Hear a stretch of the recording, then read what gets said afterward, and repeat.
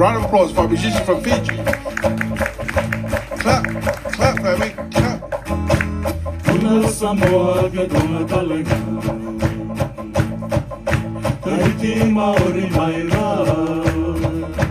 Hela, bula, aloha, kiora, talofa.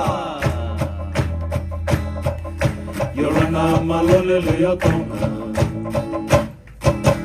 Ena samaile kunetale. Ena datuna lagi lagi.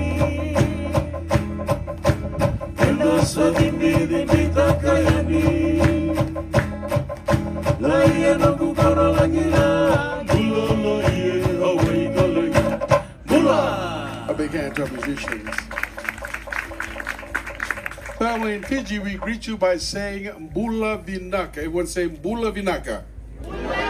Wonderful. Mbula simply means hello, and Vinaka conveys a message of good day or good health be with you now and always. Let's do it once more. Mbula Vinaka. Wonderful. Fiji is located about 3,200 miles south-southwest of the Hawaiian group of islands. It is a 6 to 7 hours plane ride from Honolulu to Fiji. If you're coming from the mainland, it's about 11 hours from LA or from San Francisco. From here, only 6 to 7 hours away. In fact, 7 by Delta and 6 by United. All right? There goes my buddy pass, right? 6 to 7 hours away, then 200 miles southwest of us, you'll find yourself in Fiji. There are over 300 islands altogether that makes up the Fiji group of islands, the largest set of islands in Polynesia. Population of Fiji today, almost 1 million people now. We were ceded to Great Britain in 1874. Almost 100 years later, we get our independence, 1970. In fact, coming up next, a week from now, 10th of October, is Fiji's Independence Day. So 1970, October 10th, we get our independence. And because of the influence of the British in Fiji, English is our official language. Also, we still speak Fijian, of course, with many dialects are spoken through the islands of Fiji as well. By show of hands, has any of you been to Fiji? Right over here, they've been to Fiji. And the rest of you, none of you been to Fiji? What's wrong with you? Would you like to go? Yeah. All right, we take a reservation there. You pay us, and then we'll let you know, right? By the way, our presentation today is about a migration of our people in Fiji, and we call it as Tau Vanua. Tau Vanua, translation, migration. A story about a group of people that travel through the vast Pacific Ocean, their huge canoes, using the celestial navigation of the moon, the stars, and the sun as they move east and looking for their new home. This is a story about the Lapita people, the ancestors of the first Polynesians.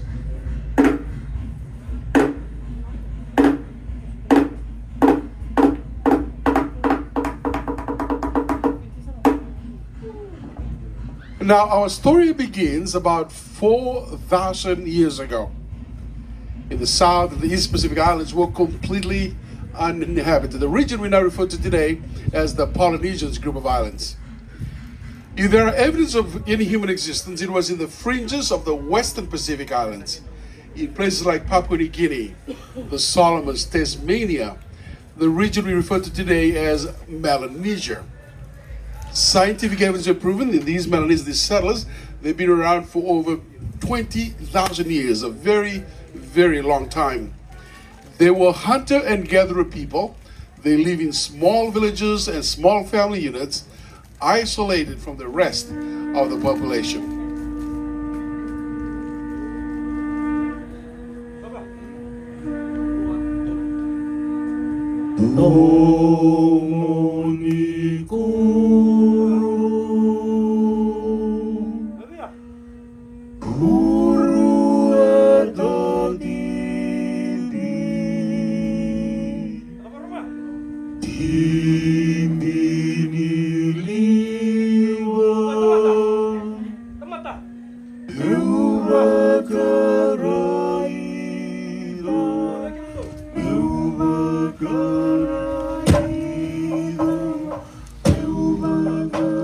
Around 2500 BC, these settlers were suddenly replaced by a new branch of humanity. These newcomers intrepidly stormed through the region, colonizing islands after islands as they moved east towards the rising sun. They were fierce warriors and great seafarers. built and sailed on huge double-hull canoes that could carry hundreds of people. When they arrived, they brought with them a new culture, a new language that evolved out of Southeast Asia and spoken today in the Eastern Pacific Islands. They were a polytheistic society people. They practiced animism and built sacred temples of worship like this one.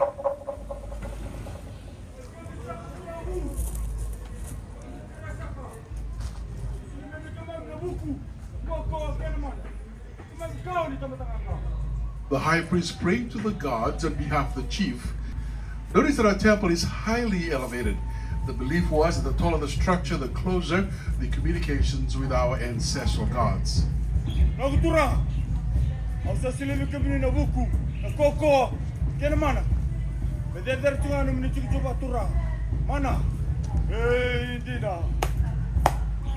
The gods have finally granted blessings to the chief and his people. These newcomers introduced a new social hierarchy system where the chiefly titles were inherited by bloodline, and chiefs were believed to be descendants of ancestral gods. Standing before you is a chief from the islands of Fiji. He's dressed in a chiefly attire. His skirt is made from the voi or the dried pandanus leaves. He wears vests around his arms and ankles from the mangi and the fiber of the coconut husk. Thread on his arms and his back from masi or tapa, we call it in Fiji. Mother pearl shell around his neck and the markings on his face signifies his royal status. Of course, he holds the war club in his hands, the symbol of his power and his authority. He would now invite his people to a dance called Tura, depicting the safe arrival to this newfound land.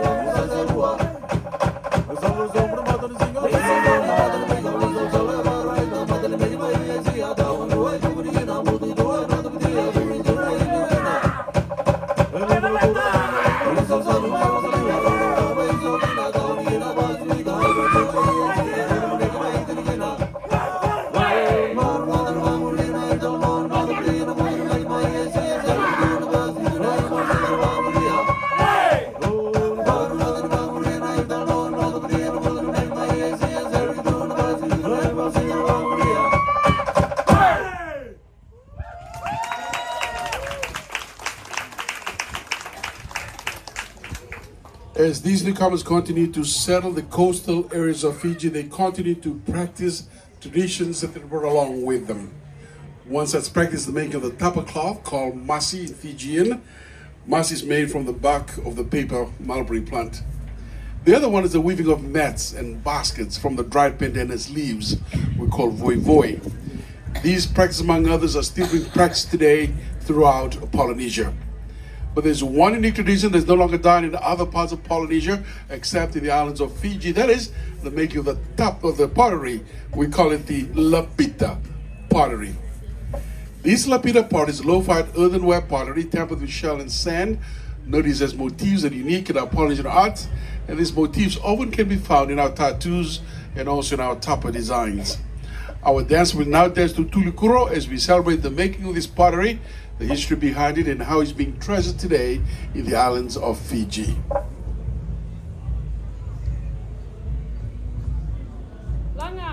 Ni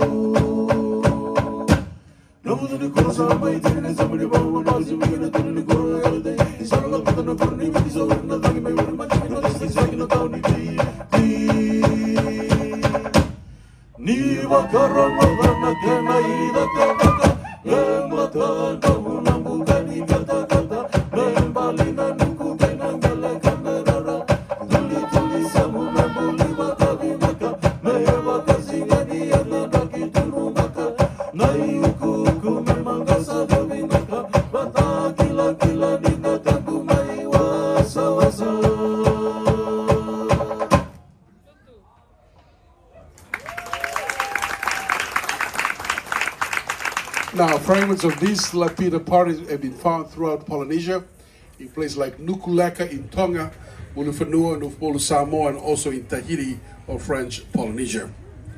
Hundreds of years later, as these lapita people were now integrated into the Fijian society, the decorated tooth of a sperm whale was introduced as the most highly valued cultural item in Fiji. We call this as a tambua. Can everyone say tambua? The tambua, or the decorated tooth of a sperm whale, was used as a gift of esteem and atonement, and used in negotiation between rival chiefs and rival tribes. We use tambua in many of our ceremonies.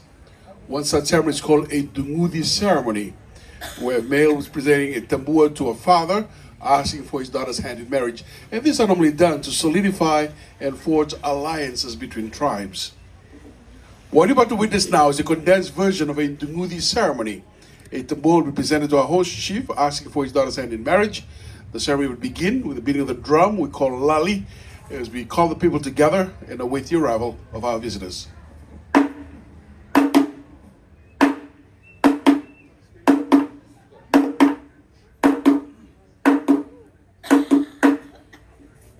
Once the visitors arrive at the chiefly compound, they will call out. Oh! The highest form of respect that chiefs accord to each other, acknowledging rank and titles.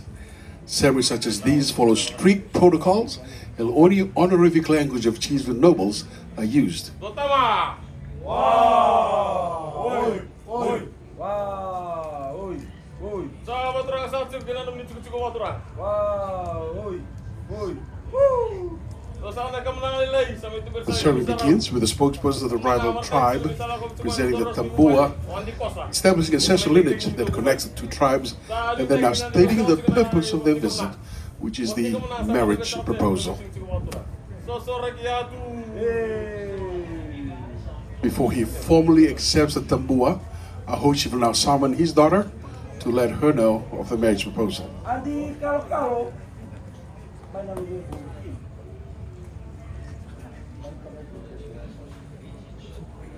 Andi Kalo Kalo, my precious daughter. I'm holding a tambua in my hand, a presentation from the rival tribe. They're here asking for your hand in marriage to their prince. The princess, understanding the significance of this arrangement, has agreed to the marriage proposal. She has no choice.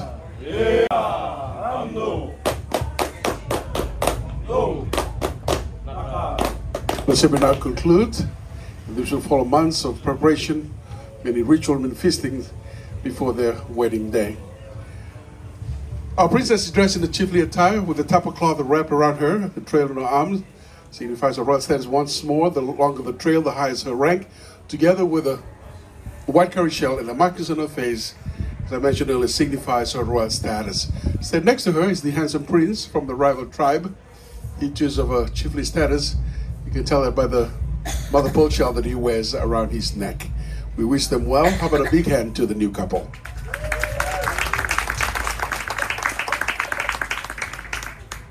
Now, Fijian oral traditions in the history talks a lot about warfare and conflicts and lots of fights in those early days. Missionaries described Satsina as being ferociously vicious and inhumane. Many weapons were used. One such weapon is the motusai or the spear. The other one is called Naiula, or the short throwing club. The short throwing club can be quite deadly when your opponent is trying to escape. But the most commonly used weapon is the manda or the iwao. This is used for close combat fighting and can be deadly as well.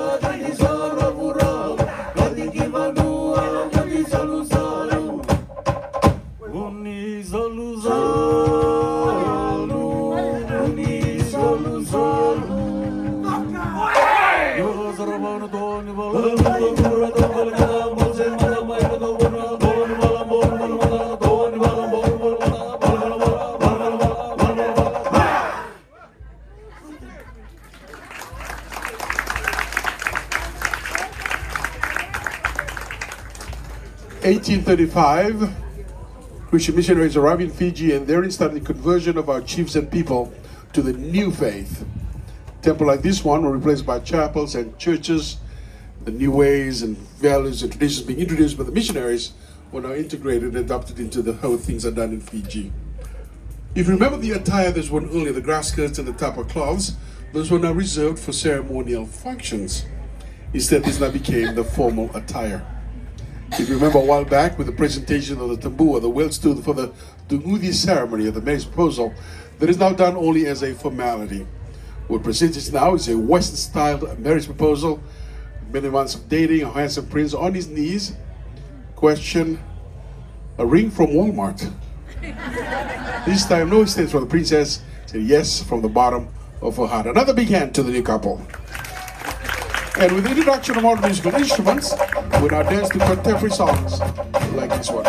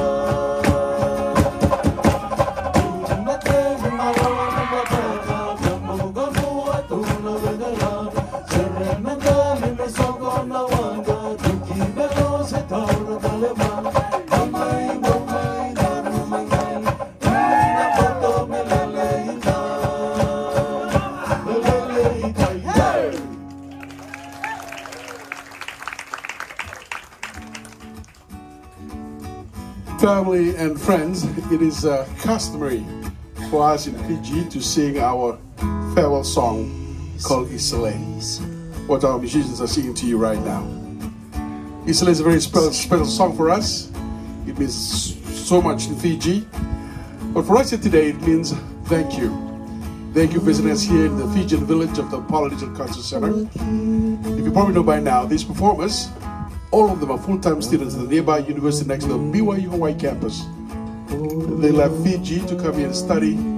Once they're done with the study, they will return home to Fiji and help with the development of our beloved nation. And their study here in Hawaii is made possible because of your visiting us here this afternoon. How about give yourself a big round of applause, family? Please keep the applause going for our performers, full-time students from the islands of Fiji, and our musicians as well.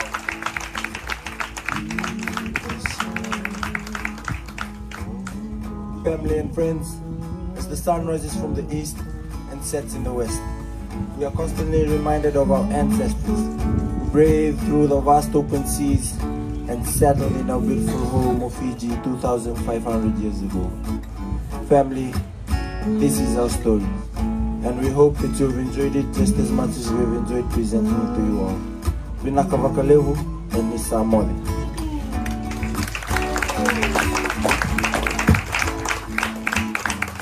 Notice they sit down and clap their hands, acknowledge it's an honor and a privilege for them to perform before you this afternoon. Our performance from Fiji.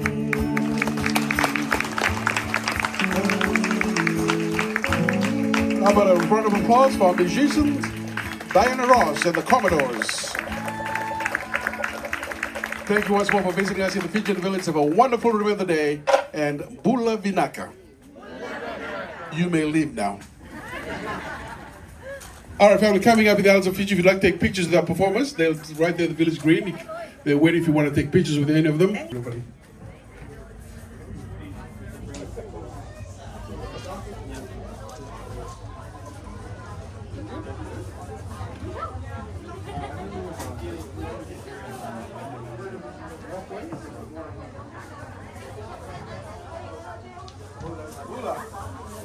I have a question. Please. My mom, she went to Fiji and brought me back a brain picker. Oh, he did? Tell me more about it. I don't Oh know yeah, much that's about for it. cannibalism. That's how they do it. Yeah, When yeah. you kill people, that's how you poke the. That's your fork. Once you can eat it. Yeah, you have one of those? I do, yeah. The bigger one, right? Yeah, it's bigger. Yeah, yeah, yeah. Yeah. Oh, what is this right here? Looks like a bear. That's a cove. Yeah. Okay, cool. Yeah. yeah. Okay. Yeah. That's a cool Cool. right here. Yeah. It's a great presentation. Oh, Yeah. thank you so much. Thank you. Never been to Fiji yet? I haven't. No, I would love to go. Yeah, you should take her to Fiji someday. Yeah. I would like that. Yeah. So this is the comb. This is the comb, and what is this? Yeah, that's the brain picker. That's how you poke the pan, eat the brain. Ah, for braiding. Yes. Okay. Thank you. You're welcome. Thank you.